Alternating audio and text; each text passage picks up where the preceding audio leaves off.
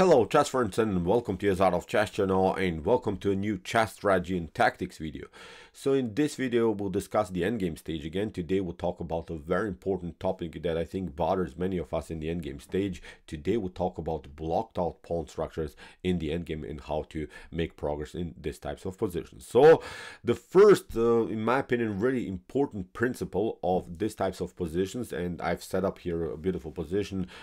Here it was a beautiful and amazing game played by the legendary Bobby Fischer here with the black pieces. The most important principle in these types of positions in blocked out pawn structures is to create the maximum activity of your pieces. So of course you see there are not so many spaces that you can use, but still there are some spaces, and when there are some spaces, use the spaces. So of course the knight will not find the best ways here in the game, but use the maximum activity of the knight. For instance, in this position the maximum activity of the knight will be maybe even here the move knight to a3. This move has to be considered. Maybe this is in the beginning a bad move, but this move has to be recognized as a potential move here for black. So also look at this. The rook on the a file is in my opinion perfectly fine. The queen on a4 is also perfectly fine, but the queen has a different idea. Maybe the queen has also a better opportunity to create a new activity, maybe with the move queen to a2. So this also move has to be considered. On the other hand,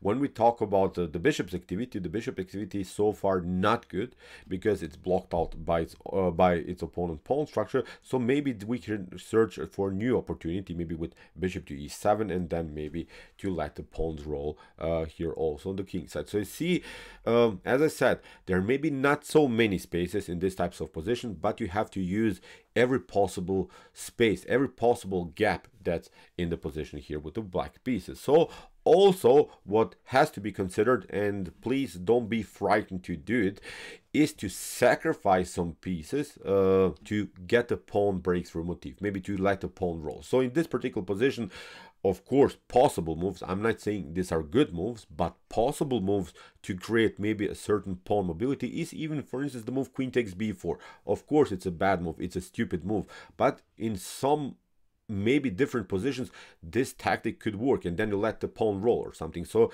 I'm just pointing out that every potential move that creates a breakthrough, that creates a pawn mobility, new pawn mobility, has to be discussed, has to be sort of a tactical idea in your mind. Then you calculate, okay, it's bad, then I'll search maybe for new opportunities, maybe I'll sacrifice something else, but you have to consider really a possible piece sacrifice to create a pawn mobility. So also in this particular position, I think knight takes d4, knight to c3, bishop to b4 are opportunities. So just in order to create a certain pawn mobility. So far in the beginning, I think this is not possible because white is defending the position. White is so far compact on dark square, so far no tactical threats are here in white's position. Also, what we have to also discuss is a common breakthrough motif, is a common pawn movement. Of course, in this particular position, the only pawn movement that I see is on the king side. For instance, in this position with the black pieces, we can play h6, g5, and maybe let the pawns roll a little bit, but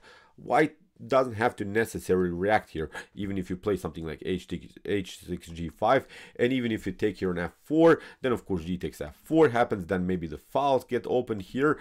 On the g file, your king could be also in danger. So in my opinion, pushing the pawns immediately would be also risky. And the fourth, and maybe not even less important than the other principles that we have talked about so far, is of course here the king's activity. The king in these types of positions should not be tolerated as something that has to be defended only. You have to use now also your king in the in your active play. So also like in the minor piece activity, or maybe with the queen activity, rook activity, you have to also search for the maximum activity for the king. So the king has to also find a path here in the game to maybe activate itself and then find new attacking opportunities. So maybe just for fun, pause the video, and using these four principles that we have talked about, I have written them here also in the right corner. So maybe using this principled play, maybe you can pause the video and try to see now here the best, really the best continuation here for black. So black moves and continues the pressure, sort of. What would you do in this particular position? And as I said, the game that we see here is a beautiful gameplay by Armando Acevedo Milan with the white pieces against Robert James Fischer, the legendary Bobby Fischer, here with the black pieces. Bobby played an awesome, brilliant, beautiful endgame here with the black pieces. So what would you do? Okay, here Bobby Fischer realized, of course, if he plays something like bishop to e7, as we said, you can make here progress. H6 g5. Okay, it's an idea, but in my opinion, this would be simply too slow. This is simply just, as I said, opening also some spaces in front of your king. Now, Bobby Fischer played, I think, a more aggressive idea. He played the tricky move queen to a2, and he's simplifying the game, but he noticed that there's simply no further piece activity. So as I said, he uses now the principle of maximum activity. Now the queen on a2 is, of course, on the most active possible square on the board. Of course, the queen will be traded off. It's a certain simplification, but in order to get a further activity, you have to find new opportunities. You have to even undermine your opponent's threats, because if the queen is on the board and the game is complicated, the queen in some lines, if you, as we said, start to push your pawns on the king side, then maybe the queen can get here also some spaces. So it's tough also for black to make something. But what Bobby Fischer noticed after move queen to a2 is that he could have here a beautiful path, because that's the only gap that we see now in this position. So you see all of the pawn structure is blocked out. If this pawn would be here on b5, then it would be fully blocked out, and I think this game then would end in a draw. But there is a path, there is a simpler route here that we can use. So through this square we can maybe use further activity. We can play on the principle that we gain new huge activities with our pieces all over the board. So after move queen to a2, we have knight to d1, we have king to e6. So you see Bobby Fischer uses now first of all the king's activity. We have queen takes a2, rook to a2, and you see now still black is active on the a file. White's rook is paralyzed, so Milan's rook is paralyzed. It cannot move, it cannot be even traded off. It's simply blocked out first of all by its own pawn here on the b file, and on the a file the black's rook is so far dominating. So rook to b2 here, Armando Acevedo Milan tries to simplify the game by trading off the rooks, but now we don't want to trade it off.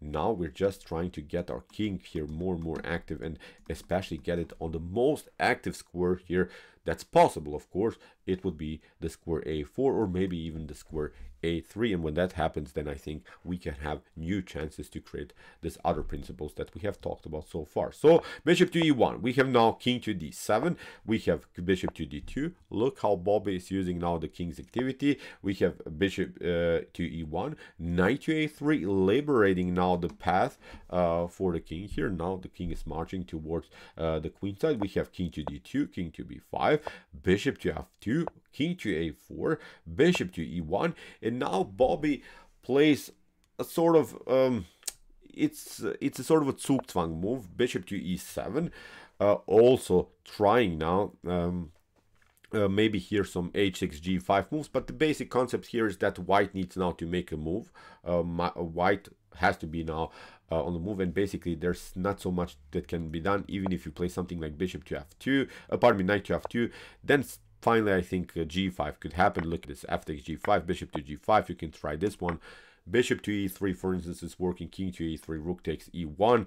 So you see, now I think playing on both sides is perfectly fine, because the queens are off the board, the king is now on the other side of the board. Now searching for opportunities also on the king side is a possibility here for Bobby Fischer. So after move bishop to e2, here Acevedo Milan played bishop to f2, and now of course we have knight to b5 here by Bobby Fischer. Now he can also hit the king on a3. So this is really the beautiful principle of maximum activity, getting the pieces on the most possible active squares in the position. Really cool play here by Bobby. So king to c2, now king to a3, of course. Look where the king is coming, and now after move rook to b1, now again rook to a2. We don't want to trade off now the pieces, and now after rook to b2, You can repeat, of course, the move rook to a1. Now we have reached a very important position that has to be noticed here. In this particular position, we have reached the position of maximum activity.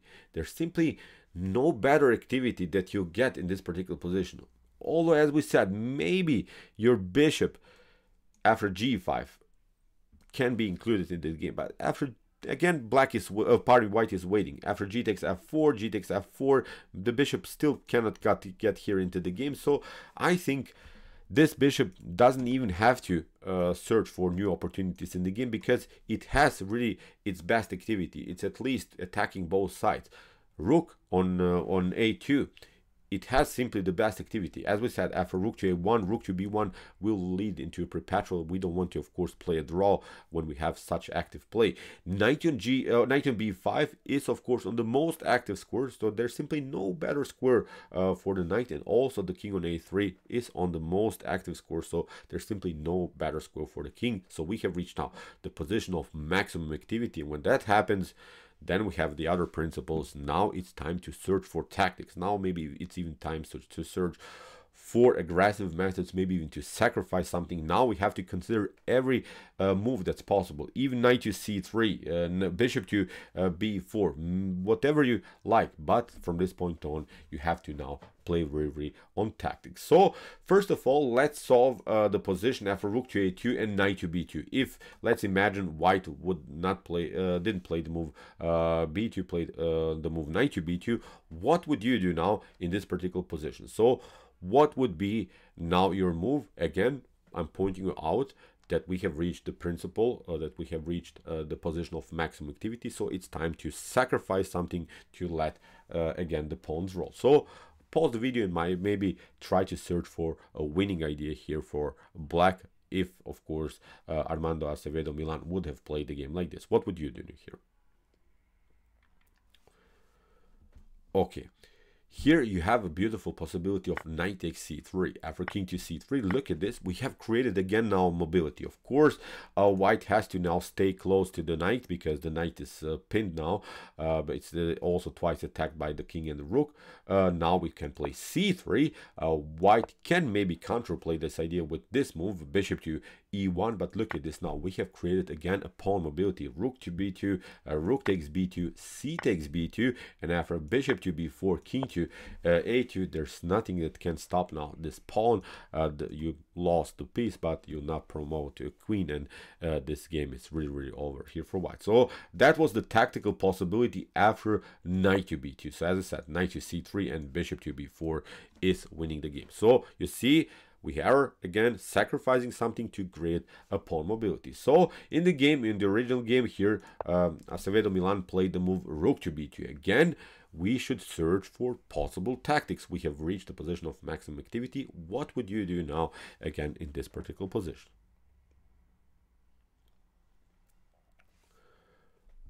Okay, take your time. It's maybe a little bit tougher to see, but it's a cool tactic again. And after a couple more moves, Acevedo Milan resigned. Okay, here again the tactic is knight takes c3, because after, for instance, the knight takes c3, then we have rook takes b2, so the knight is not protecting anymore the rook on b2. If you play like in the game king to c3, then we have this one, rook to a1. Look at this, how it was very important to create these spaces, because white is lacking in space here. White didn't gain any spaces. Now the knight is paralyzed. The knight is stuck here to the defense of the bishop on f2, and the bishop on f2 is taking the square that white would left now to use in order to escape. From this point on, it's a one-way ticket. After rook to a1, actually in this position, Acevedo Milan resigned, because even if you play king to d2, then of course this is working. A rook takes d1, king takes d1, now king takes b2.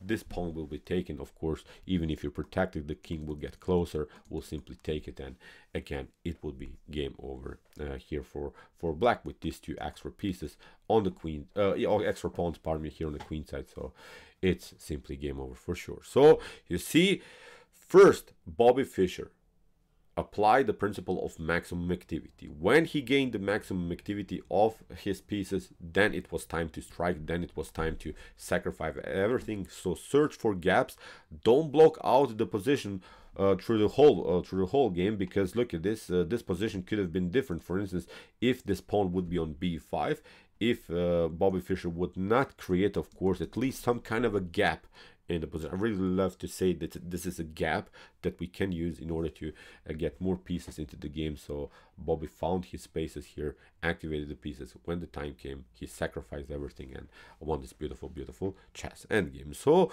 okay, I hope that you enjoyed this study. In my opinion, really, really beautiful, beautiful example here by the legendary Bobby Fischer. If you want to know more about chess tactics, chess strategy, and similar stuff, please check out our Basics in Chess series, and also my Become a Master in Chess series videos with some more opening principles, middle game strategies, and endgame strategies. And if you like this content, don't forget to subscribe to my channel. See you soon with some more videos, and what to say. Chess is the best, of course.